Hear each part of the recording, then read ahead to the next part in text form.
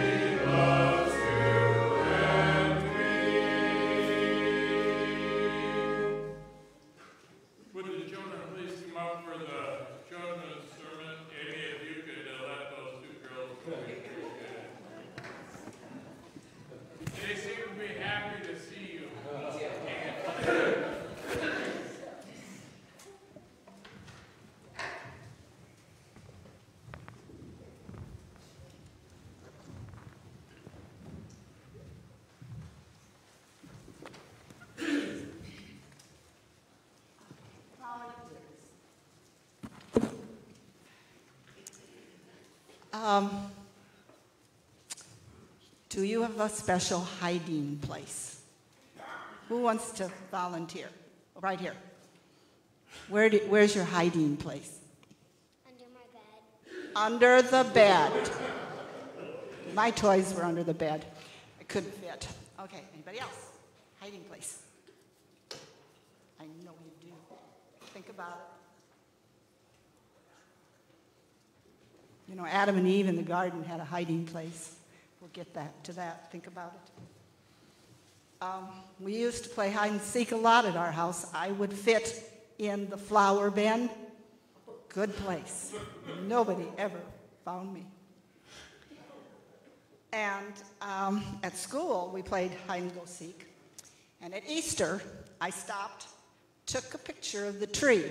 It hasn't grown a whole lot, even though it's been quite a while, but the ditch under the tree was a really good place to hide. And, okay. So, on our farm, where the tractor went to the field and we took the dairy cows down that path, there were a lot of trees. There were some silver maples. My sister was here this week, and she reminded me how much fun it was to play inside the trees. Now, this tree doesn't have a big hole, but they were big silver maples, and there was about 8 of them, and we could hide. Not all of them had a hole, but there were a couple that were really special. So trees are a good hiding place. Adam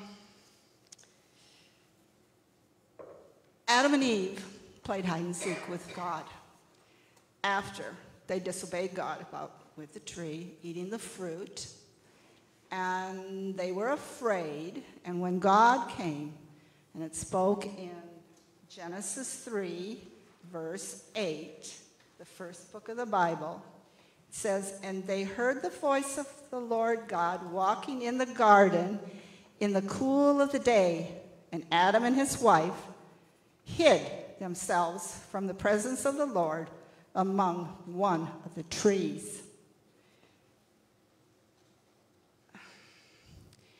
Evil made them afraid, and God knew where they were. He called to them, but they still, they thought they needed shelter, but you can't hide from God.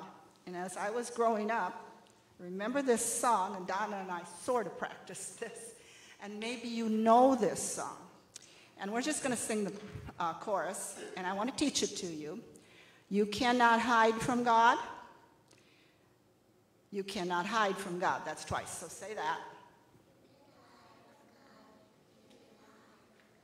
Okay. Wherever you go, whatever you do, you cannot hide from God. His eyes are fixed on you. You cannot hide from God. It's a special message. Okay, Donna, we need a note or two here. You can from God. You cannot hide from God. Wherever you go, whatever you do, you cannot hide from God. His eyes are fixed on you. You cannot hide from God. Okay, we need lots of help now. Everybody out there, I know you know this song. How many of you learned it as a kid? Raise your hand. Only Larry Pauls? Oh my goodness, then we do have to learn it, don't we? And you know it? Oh, great. Just now. Smart fella. Okay. Well, you take after your parents. Okay, let's try it again. And sing out loud. Everybody help us. You cannot hide from God. You cannot hide from God. Wherever you go, whatever you do, you cannot hide from God. On you, you cannot hide from God. Thank you. So, what do you do when something happens that you're afraid? You know it's wrong. what do you do? Any ideas?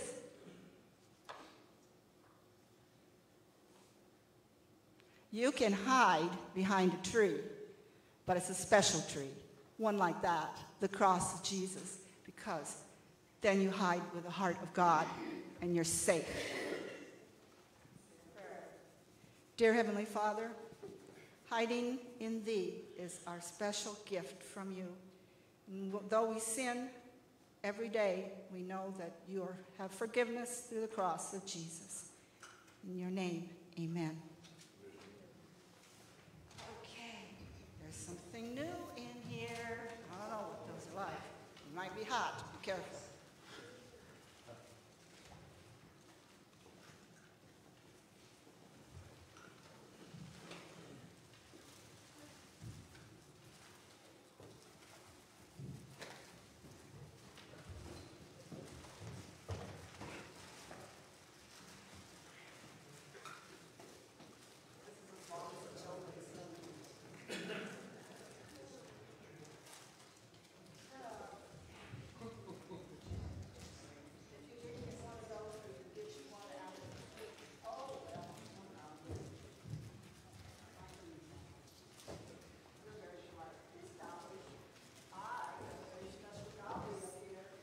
Shall we stand and sing hymn number 198?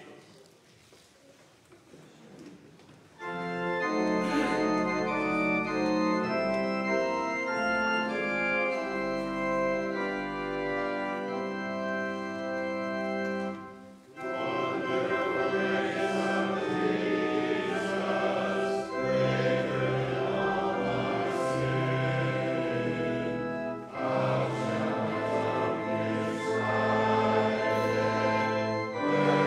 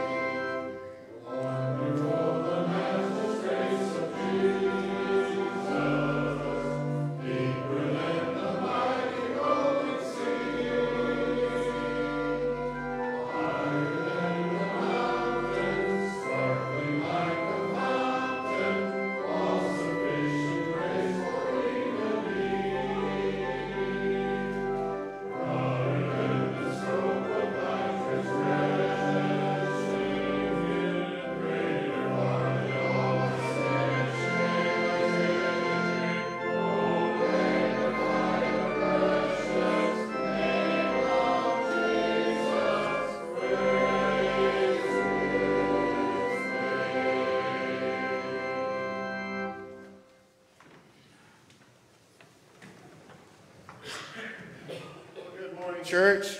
Good morning. So we're going to do our time of prayer. I wondered if you guys had any prayer requests, or if you want to give a victory, a praise report, that's fine too. But is there anybody who has something? A lot of people in Iowa lost their shelter this week due to the tornadoes. And Okay. certainly there's prayer offering for people with that. Yep, that's good. Anybody else? Oh, your cousins, yes. Okay. All right, well then let's pray. Father God, we love you. We thank you so much that we can come here and worship together, Lord. We thank you for this body of believers, our friends and family, Lord, that are our brothers and sisters in Christ, Lord. I thank you for this church. And Lord, I just ask that you would help those who have suffered the damages of the storms this week, Lord, that through it, that they would see your power and presence, Lord, that they would come to know you, Father. And we pray for relief for those who are hurting and are in need, Lord. We lift up Hattie's cousins to you right now in the situation they're going through, Father, that you would just make yourself known to them and their family mightily on their behalf, Lord. And Father, I just pray for this church body as it steps forward through getting a new pastor, Lord. I just pray for wisdom for the elders, Lord, to make wise decisions. And we pray for the right person to come here, Lord, and that would just be known. Father, I pray for the community of Belmont, Lord, and how this church can be an outreach for that community, Lord. I just pray for open doors of opportunity for everyone here to minister to their neighbors, their friends, their family, Lord. And I thank you for your goodness. Lord, we lift up this service to you, Father. And I pray that you would anoint this message, that you would open our hearts to receive, Lord. In Jesus' name, amen. Well, it's good to be back. It's been a while, but it's good to see all your faces. So this story that I have to open with, a pastor friend of mine shared this story with me. So this is a true story, as unbelievable as it may sound. So this happened in southern Iowa several decades ago, probably. There was a man that had passed away. He was well known in the community for his lifestyle. And he wasn't, I don't know, he was kind of a troublemaker. Let's just put it that way. And so this pastor friend of mine was asked if he could go to the funeral with part of the family who was attending his church. And so he went to this other town to attend this funeral. And there's one church in town. This older gentleman was the pastor, and he came up on this stage, and he said, I think his first words were, "Make no mistake, most of us probably already know that when Joe died, he went straight to hell." And my friend thought, oh dear, there's going to be a mutiny. Like, people are going to erupt. And he looked around, and everyone was just sort of like nodding in agreement, like, yeah. Now that pastor had pastored that community, so he was in a position where people trusted him, and he really had the heart for the community. And he followed that up by saying, and the reason that I'm here today is to make sure that you don't follow him. And then he just went after it, preaching the gospel, the goodness of Christ, and the hope of eternity. Now that was pretty drastic and eye-opening, but it's interesting that there is a parable in the Bible that isn't exactly like that, but it gives us some insight into potentially what it's like after we die. At least it was in Jesus' day. And so this is a parable that Jesus told, but in all likelihood, it could have been actual events. I mean, Jesus uses the guy's name. He calls him Lazarus, if you guys are familiar with that. So we are going to be in Luke 16 today, and that was our scripture reading for this morning. Luke 16:19, and we'll just go through the scripture reading as we unpack the message. So There was a rich man who was dressed in purple, in fine linen, and lived in luxury every day. At his gate was laid a beggar named Lazarus, covered with sores and longing to eat what fell from the rich man's table. Even the dogs came and licked his sores. So, can you imagine the state of Lazarus right here? Okay, it was bad. Life was tough for him. It was difficult. He probably had a miserable existence. I mean, not any of us would say that's my dream, to be that, right? So he was totally dependent on others for his existence. He was an outcast, left outside of the gate. No one paid attention to him except for the dogs. But then you have the rich man who was wealthy. He was luxurious in his living, very comfortable. He's dressed in fine, elegant clothing. He had all his needs met. He probably was the center of attention in his world, most likely. I'm guessing he had servants that looked after him. And I'm guessing a lot of people probably wanted to be like him, really. So, do you see the contrast between these two individuals that Jesus is framing up here in that scripture? And there was a concept in Jesus' time, and I think maybe we hold some of it today too, but the idea was that the rich must be righteous. And so, if the rich are righteous, then the poor must be sinners, and they must be the lost. And so, a lot of people's ideas hinge on this external appearance and how things were. So, an example of what was thought of the rich is found in Matthew. So we're going to flip over to Matthew here. And in this situation, there was a rich young ruler who came to Jesus, and he asked him, "What do I need to do to get eternal life?" And Jesus walks through a dialogue with him about keeping the commandments and that sort of stuff. And then at the end of it, the guy says, "Yeah, I've done all that." But Jesus says, "Well, there's one thing you lack. Go sell everything that you have, give it to the poor, and come follow me." And so I'm going to pick up in verse 23 here. Then Jesus said to his disciples, "I tell you the truth. It is hard for a rich man to enter the kingdom of heaven.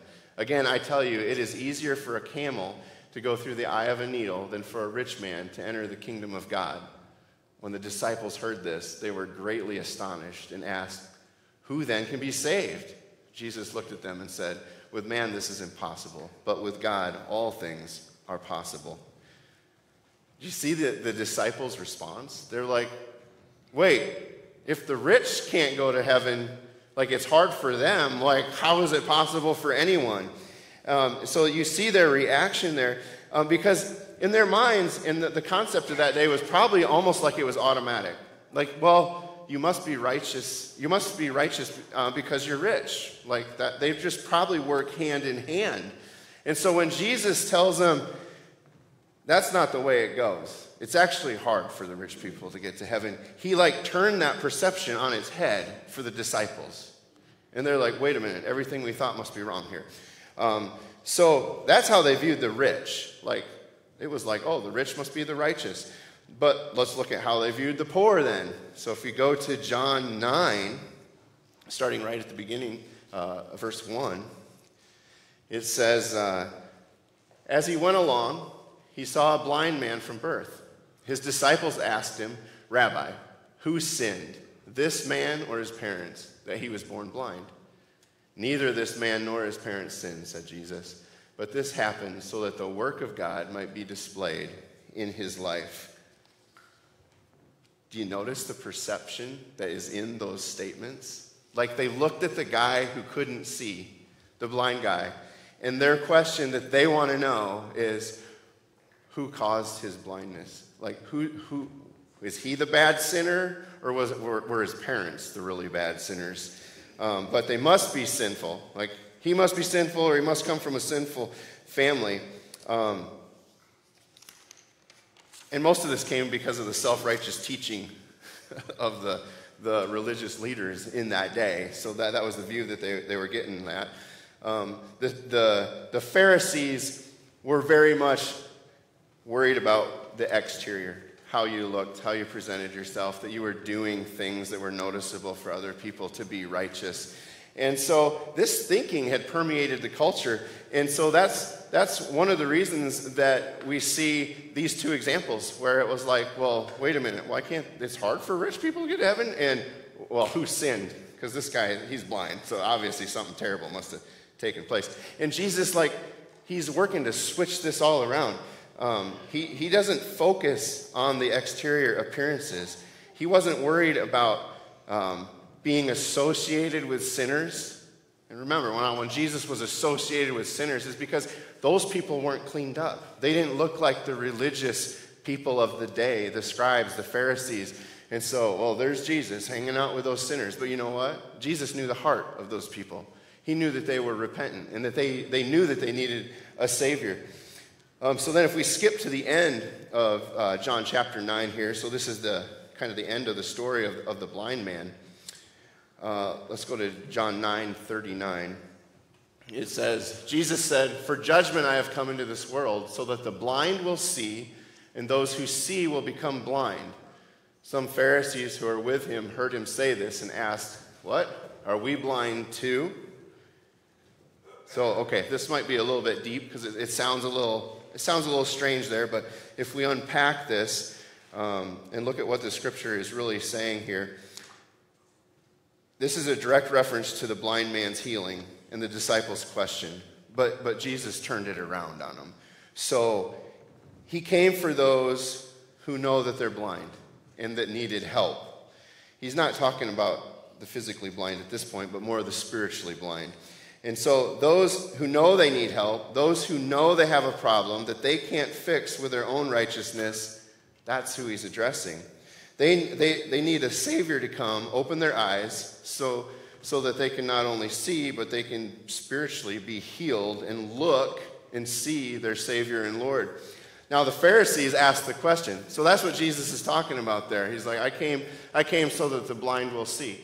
So if you know you're blind, I came to offer you spiritual healing in that. Now the Pharisees, they say, wait, what? So are we blind too? And Jesus says, oh yeah, you're blind. You're blind to what's sitting right in front of you. The problem is that you think that you can see, and that's the issue here. You think your righteousness is enough on your own, and you don't think you need help from anybody else. You have it all figured out. You think you see God, but you miss him standing right in front of you. So yeah, the Pharisees were blind. Jesus says, if you were blind, you would have no guilt of sin. Meaning, if you knew you were blind like this man, you'd know that you need spiritual help. And you'd be looking at me, at Jesus, and he'd be the one taking the sin away. You'd be without sin at that point. But instead, you say, we see, therefore your sin remains. Because they didn't think they needed Jesus. They thought that their spiritual condition was healthy. We're great. So, through those examples, we see how society viewed social status and confused that with your spiritual condition of your heart. We also get a glimpse through Jesus' words how he viewed the spiritual condition versus the physical condition of people in Matthew 5. So Matthew 5:3, it's part of the Beatitudes, said, "Blessed are the poor in spirit, for theirs is the kingdom of heaven." So what's he talking about here? He's not talking about carnal wealth. He's talking about poor in spirit. So we can parallel that to what we just looked at with the blind men and the Pharisees. Those who know that they're poor in spirit and know that they need help, those are the ones that he's talking about here. Those who are willing to admit they have a need. So there's two words in the Greek for poor. One of those words, the definition that comes with that is you have lack, but you have the ability to improve your own situation. So you're poor, but you can work. So you're poor, but you could get out of that under your own strength. Now there's another word for poor in the Greek language, And that's one that means that you're lacking, but you have no ability to improve your situation. You're poor and you can't work. You're totally dependent on someone else for your survival and for your needs. And so in this text where Jesus says, blessed are the poor in spirit, the word that he uses there is the one that means that you're lacking and you have no ability to help yourself. So he's saying, you got to realize that you need a Savior. So blessed are the poor in spirit, for theirs is the kingdom of God. Blessed are those who are spiritually broken and know that Jesus is the only one who can save. So if we go back to our parable then in Luke 16, we're going to pick up in verse 22. Okay, so then the time came when the beggar died, and the angels carried him to Abraham's side. The rich man also died and was buried. So let's compare what happened in the physical world here. We have both men die. And the rich guy, I'm just guessing, he probably had a pretty fancy funeral. I'm sure that he was buried in a nice tomb. He was commemorated, I'm sure. There was probably some sort of a marker or inscription that reminded everyone who he was. There was probably a lot of recognition and pomp surrounding the ceremony of his death, his funeral. Probably a lot of people got involved, and I'm sure there was several people who were mourning his death. So we have that picture, right? But Lazarus now, the beggar, he died. He was likely alone on the street or at the gate wherever he slept. It was doubtful that anyone noticed right away that he had passed away. He was probably picked up without any fanfare by some servants who noticed him, and probably was a hassle to deal with it. Like, now we got a dead body here we got to take care of. Now, we got to get rid of it because he's going to start stinking. Now, we don't know this for sure, so they could have buried him, but it's possible that he was carried to the edge of the city and his body was tossed over the edge into the valley of Gehenna, which was the city dump. That's where the refuse, the waste, dead animals, criminals, those without family who could bury them were cast. And a fire burned there continuously. It was a filthy, stenchy place, smoldering debris. You can imagine how awful that was, everything that would be associated with that environment. And so it's possible that that's where this guy ended up. So you got the rich man probably in a fancy, nice tomb.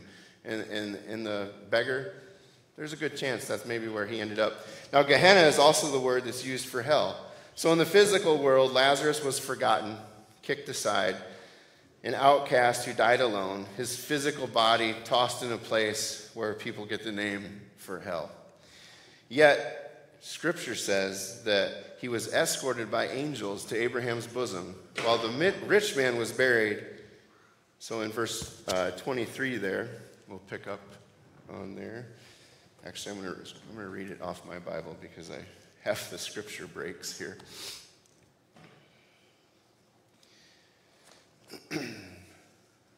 Okay.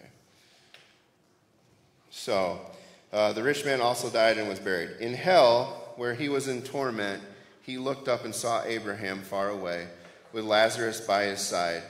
So he called to him, "Father Abraham, have pity on me and send Lazarus to dip the tip of his finger in water and cool my tongue, because I am in agony in this fire."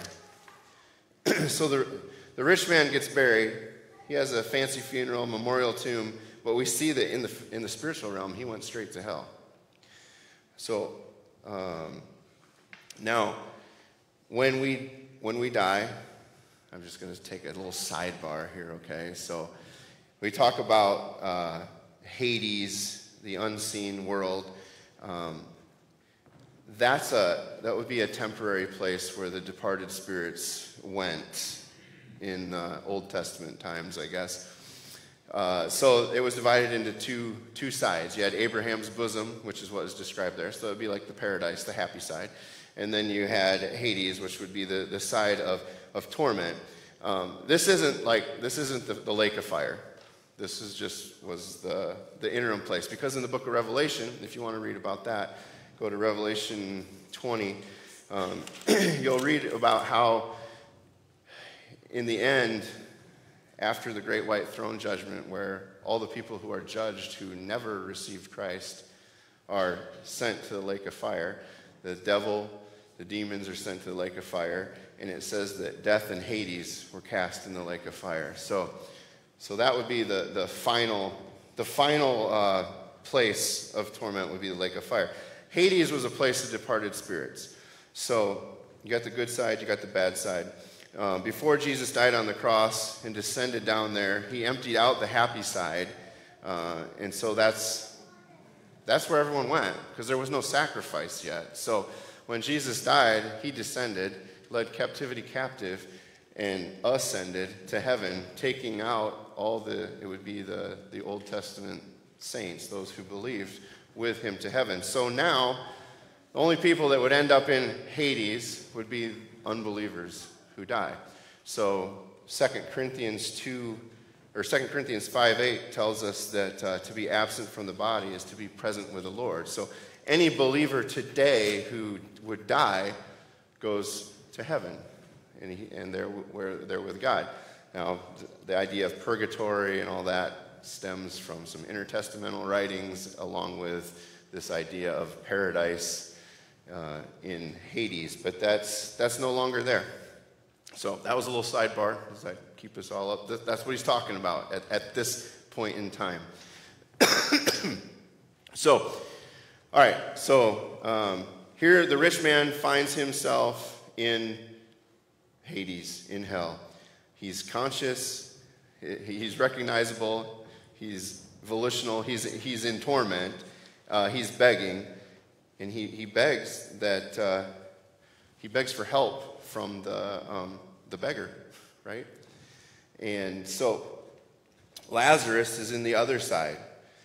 He's waiting for Jesus to come, take back all that was forfeited in the garden by sin, make that final sacrifice, and carry all of those Old Testament saints to heaven. So in verses 25 and 26, Abraham replies that he can't do what the rich man has requested. He explains how the rich man got his reward while he was in the physical world.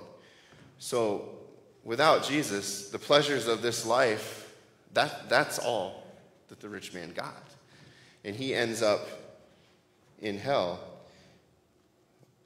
So when he's denied any relief, then there comes a shift in the story. And I think this is kind of the biggest point, really. So if we read in Luke 16 again, starting in verse 27.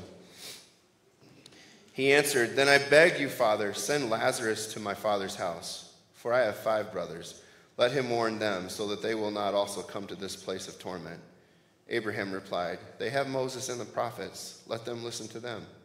"No, Father Abraham," he said, "but if someone from the dead goes to them, they will repent." He said to him, "If they do not listen to Moses and the prophets, they will not be convinced, even if someone rises from the dead." So the rich man's plea, it changed from his own sufferings to warning his family. And Abraham isn't being harsh there. He's just telling him the reality of it. God is working to reach the lost world. And we always seem to think we have a better way. Like this guy says, "Hey, why don't you raise somebody from the dead and go tell my family that they need to change their ways, because what's after this life, they don't want any part of it. Go tell them." He doesn't want them to perish. But in the same way, God doesn't want anyone to perish. He is working to reach for all of us.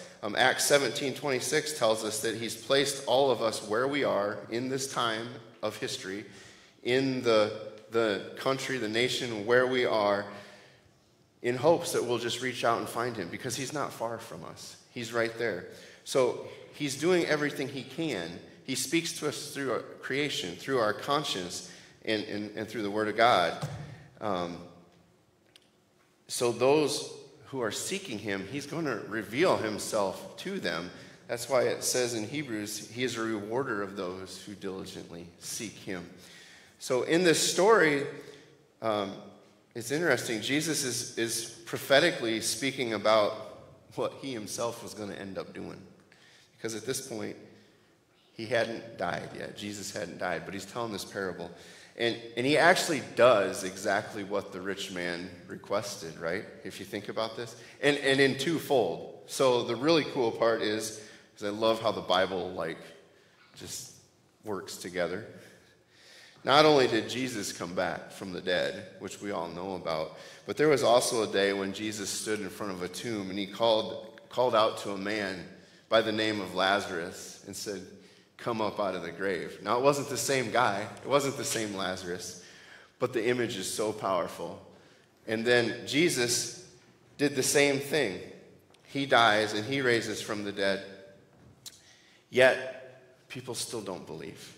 And the point of what Jesus had quoted as Abraham saying in the parable was that, you know what, if they've heard Moses and the prophets, they aren't going to be willing to see Jesus as the Messiah either. If their hearts resist what's been placed before them in nature, if they quiet or suppress their conscience to the things of God that he's put in front of them, they're not going to see Jesus as the resurrected Savior, which he was. So it's just interesting how this all works out. First off, you have the image in this life and what spiritually really happens, and then that just gets flipped over on end. And also just knowing that there is a testimony, like Jesus did come out of the grave to be a testimony that there's more than this life and that he is the way, the truth, and the life. So as we close up, I'm going to turn to Revelation 3:16. And the point of the message here today is if the lost could come back, they would preach the gospel to us because it's true. And the Bible tells us one day every knee will bow and every tongue will confess that Jesus is Lord. And it's way better to do it on this side of eternity than before it's too late. So in Revelation 3:16, Jesus is speaking to the church. And he says, "So, because you are lukewarm, neither hot nor cold, I am about to spit you out of my mouth. You say, 'I am rich, I have acquired wealth, and do not need a thing.' But you do not realize that you are wretched, pitiful, poor, blind, and naked. I counsel you to buy from me gold refined in the fire, so you can become rich, and white clothes to wear, so you can cover your shameful nakedness, and salve to put on your eyes, so you can see." Realize your need. That's what he's saying. You have to realize your need and realize that Jesus is the one who provides that. So, if you're here this morning and you haven't made a decision to follow the Lord, I encourage you, it's an easy thing to do. Admit that you're a sinner. Admit that you're blind, that you need help, and repent. Believe that Jesus is the Son of God who came to save us from our sins and that he rose from the dead, and confess Jesus as your Lord and Savior. That's it. And you're at that moment, if you believe that, if you're saying it genuinely, then the Holy Spirit comes and lives in you, and your life will change. Now, for the rest of us who say, "Yeah, I'm good with the Lord," I know. How many of you have brothers or sisters who need to be warned before it's too late? And so I just want you to take a minute and think about those family members that may not be walking with the Lord, those friends of yours who may not be walking with the Lord, or neighbors down the street. I want you to think about that as potentially that's your mission field. And some of you may say, "Well, I can't reach them. Like there's something that's happened. Like there's a block. They won't receive from me." And that's okay. As my pastor put it, how many of you would want somebody else then to go and talk to them if you're not able to because the doors have been closed? And if you say, "Yeah, I would love for somebody else to be able to talk to them," That's great. Pray that way. But also, maybe you can be that someone for somebody else's someone who needs someone to talk to them. I know that was a lot of someones. Are you following along?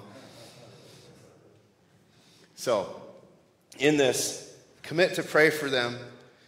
Look for those opportunities. Pray for the opportunities where you can share.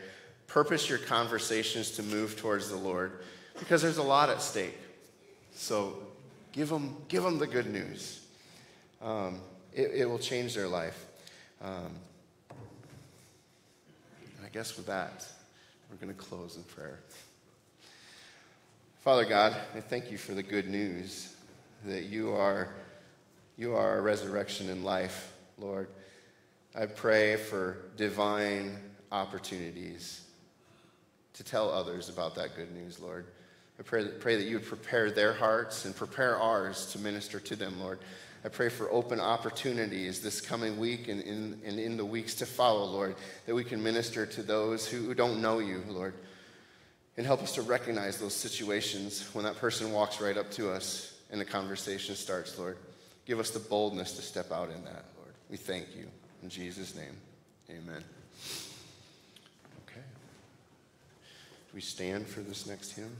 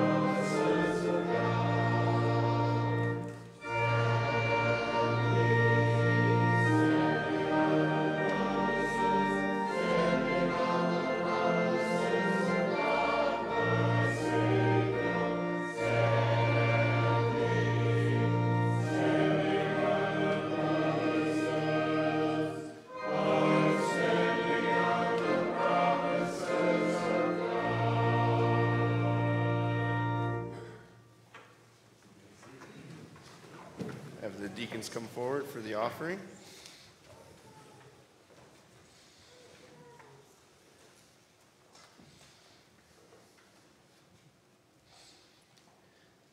Lord God, we are so appreciative of what you've given us, and in this moment we get an opportunity to give back some of that, Lord. We're thankful for that. Lord, I ask that you would bless this offering, that it would go to do your work of the kingdom, Lord, and that you would multiply it, and that you would bless those who are faithful in giving. In your name we pray. Amen.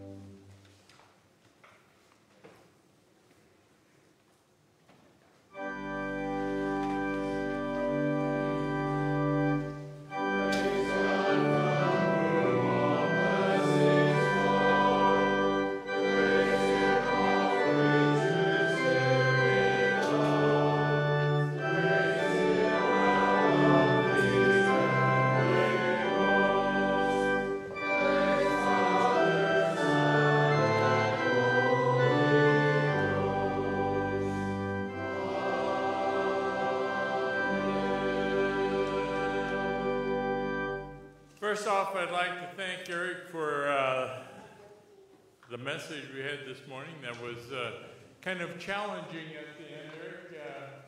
We appreciate that. We need that every once in a while to realize that God has plans for all of us, and we all have neighbors, family members, whatever, that I think we can definitely try and tell them about the good news.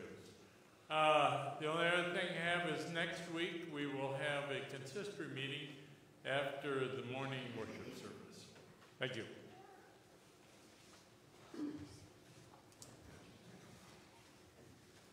Grace of the Lord Jesus Christ and the love of God and the fellowship of the Holy Spirit be with you all. Amen.